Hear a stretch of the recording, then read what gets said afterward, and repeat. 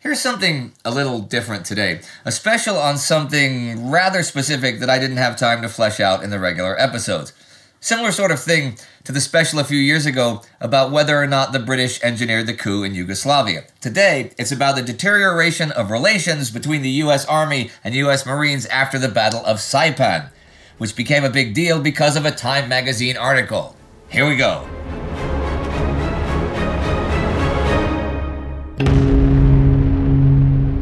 I'm Indy Neidell. This is a World War II special episode. You may remember in the regular episodes, back at the beginning of July this year, 1944, when I talked about U.S. 5th Amphibious Corps Commander Holland Smith getting U.S. 27th Infantry Division Commander Ralph Smith fired. The 27th Infantry Division attack against the east side of Mount Tapochau on Saipan a week earlier had failed, to which Holland Smith exploded. The 27th won't fight, and Ralph Smith won't make them fight. He thought that Ralph Smith didn't follow his orders to attack, which is just plain not true. The men did follow his orders and took heavy casualties. I'll go briefly over the events and machinations that came just after this, even though I covered it in the July 1st episode, just to set the stage for what follows over the next couple of months. Okay, so Holland Smith writes to Ralph Smith's headquarters. Commanding General is highly displeased with the failure of the 27th Division on June 23rd to launch its attack as ordered, and the lack of offensive action displayed by the division in its failure to advance, when opposed only by small arms and mortar fire. After that, Holland ropes in Sanderford Jarman, who's slated to command the Saipan garrison once the island has been taken. He sends Jarman in person to Ralph Smith. You might think Holland Smith should talk to his subordinate himself, and you might be right, but that's what happens. Jarman dutifully spoke with Ralph Smith and then reported quite inaccurately that the 27th Division commander acknowledged that his division was not carrying its full share, and stated that if he didn't take his division forward tomorrow, he should be relieved. Ralph Smith later strongly denied this version of the conversation. Instead, he had merely acknowledged the difficulties of the terrain and stubborn Japanese resistance. It is true, though, that Holland Smith wants to relieve Ralph Smith. But while Army generals have been relieved of command in this theater, it has never been ordered before by a Marine Corps general. Holland tells both Admirals Richmond Turner and Ray Spruance this the 24th, and they're not willing to undercut his authority, so it happens. It is Jarman who replaces Ralph Smith, though only temporarily taking command even while Ralph is actually risking his life at the front lines with the men of the 27th.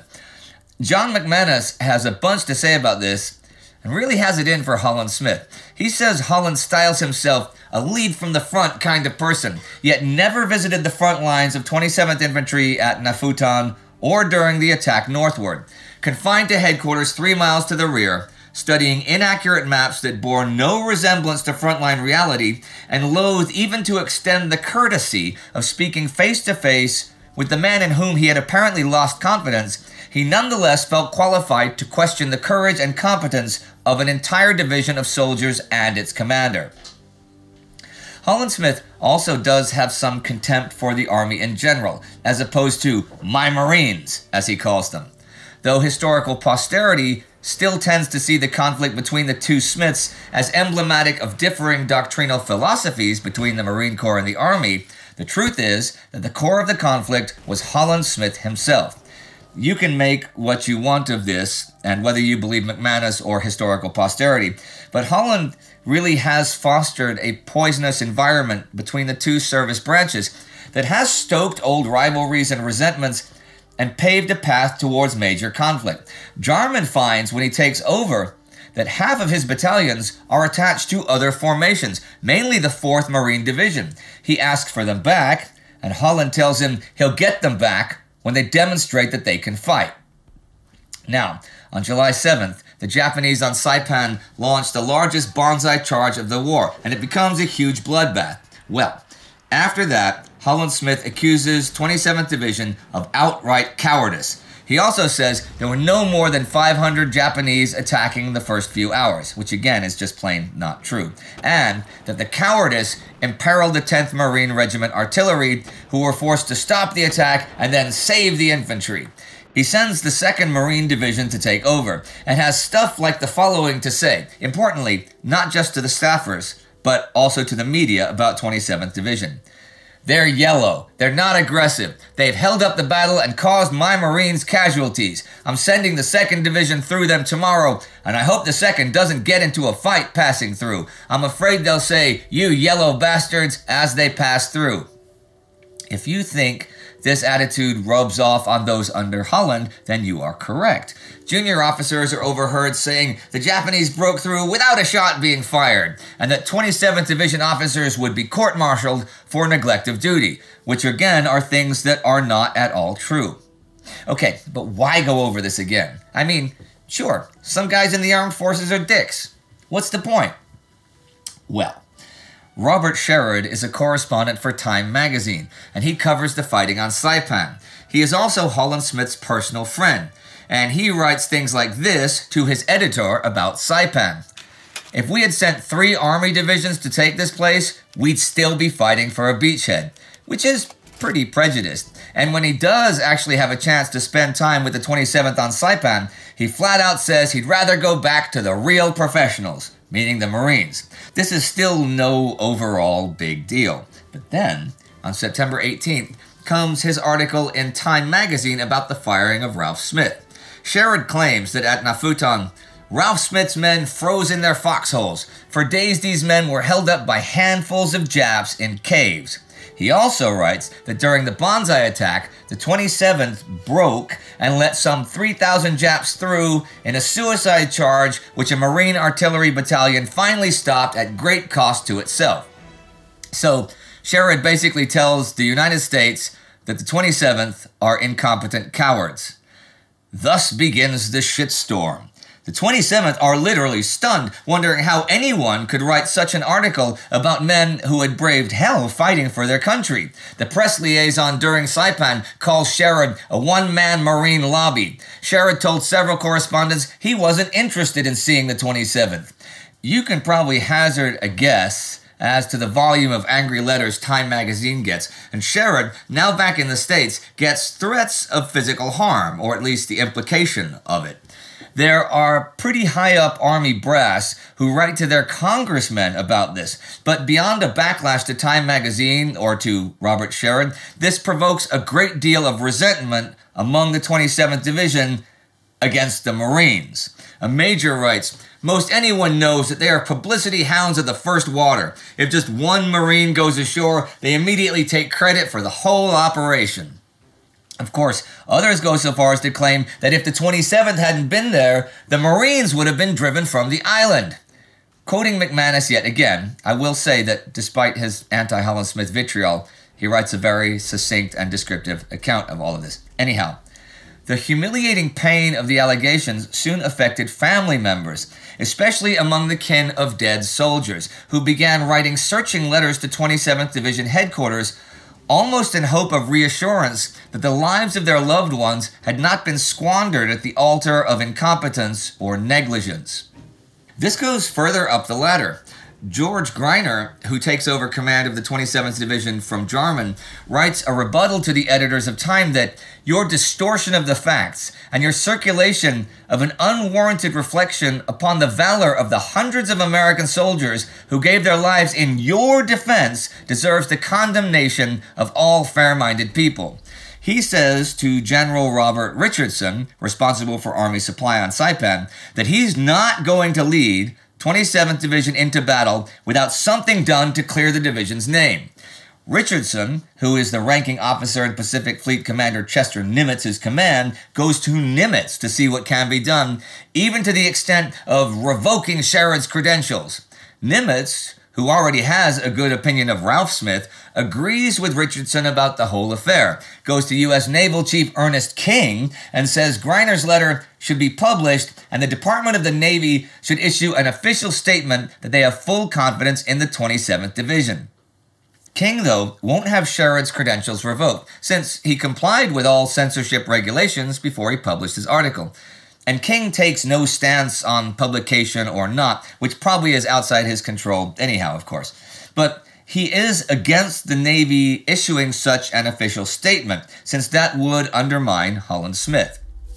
Kind of backtrack for a minute. Richardson was upset at Ralph Smith's firing from the beginning, and he has never liked Holland Smith, whom he considers unsuitable for corps-level command. And already July 4th, Richardson put together an Army investigative board under General Simon Buckner to decide whether the firing was just or unjust. Holland Smith calls it a kangaroo court, but the Buckner board meets 9 times in July, goes over a bunch of official reports, and talks to a bunch of eyewitnesses. Their report from August 4th says that while Holland Smith technically had every right to relieve Ralph Smith, he was not properly or fully informed about the conditions that faced 27th Division when he relieved him, so the firing was not justified by the facts in the case. Holland thinks the board is just biased against the Marines and against himself, but a bunch of Army officers now see this as a cover-up, actually absolving Holland from blame they think he totally deserves for the whole affair. Roy Blount, a member of the board, will later claim the rest of the board don't allow him to use damning evidence he has against Holland, nor to file a minority opinion. Right. Well, after this blows up in time and gets as far as Ernest King, King suggests that Holland Smith write a statement of confidence in 27th Division, which isn't going to make anyone happy because they're not going to buy it. But King really wants the whole thing to just go away. You can't have huge inter-service squabbles in the middle of a gigantic world war. Ralph Smith, who'd been transferred to the 98th Division in Hawaii, is soon sent to Europe as military liaison to Charles de Gaulle's new French government. Smith is fluent in French and apparently knows a great deal about French culture. A bunch of Army generals, however, state that Holland Smith should never again command U.S. Army troops. Even Greiner, who took over 27th with a fairly neutral attitude towards Holland Smith, now writes, "He is so prejudiced against the Army that no Army division serving under his command, alongside of Marine divisions, can expect that their deeds will receive fair and honest evaluation." King realizes that there is no chance any future joint Army-Marine operations under Holland Smith will be harmonious. So, with fairly enthusiastic approval from Nimitz, Holland is kicked upstairs to command the Fleet Marine Force, which is mainly administrative. He is furious, particularly towards Nimitz, but, like King, Nimitz had vast responsibilities, and he inherently understood the vital importance to the war effort of working harmoniously with Army colleagues, a concept that Smith never really grasped. Most likely, Nimitz had come to realize that Holland Smith was nowhere near worth the considerable baggage that inevitably accompanied him. The Pacific Fleet commander was only too happy to save himself the unwanted drama of any more infighting. Holland Smith will command Task Force 56 during Iwo Jima, but during the planning for the invasion of Okinawa, although both Admirals Turner and Spruance want Holland to command the invasion forces, they are overruled by Nimitz because of either personal animosity to Holland or that of so many Army higher-ups towards him. Simon Buckner commands that invasion instead. Nimitz himself writes a letter to Greiner expressing full confidence in the 27th Division, but its reputation for failure stays with the division even beyond the end of the war. Holland Smith will stick to his opinions too, and even in 1948 will write in the Saturday Evening Post an article called "My Troubles with the Army on Saipan." Richardson will write a rebuttal in the Post 2 weeks later. The real problem with all of this is that the Marines and Army fought very well together on Saipan and did so with mutual respect. The Marine Corps official history about Saipan will one day read, "Marines and soldiers fought a hard campaign side by side. On the battlefield itself, there was neither place nor time for inter-service rivalry. The measure of value was how well each man stood his share of the common burden, not what his uniform color was when he stood clear of the mud and the dust. In truth, there could be no other answer to success in combat than inter-service cooperation."